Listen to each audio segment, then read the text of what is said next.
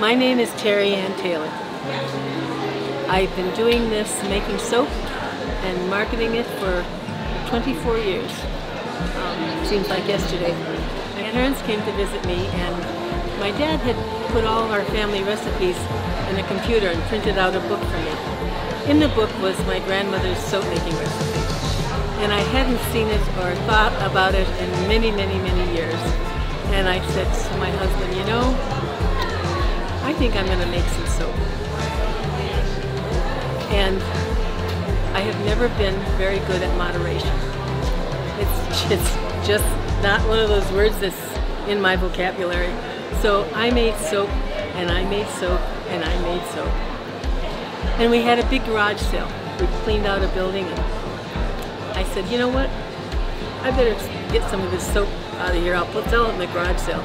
I had enough soap to wash everyone in the county twice. So I sold every bar. Every bar. And about 2-3 weeks later, I had people knock on my door and wanted to know if I had any more of that soap. I said, well, I can make more. And I was happy to do that.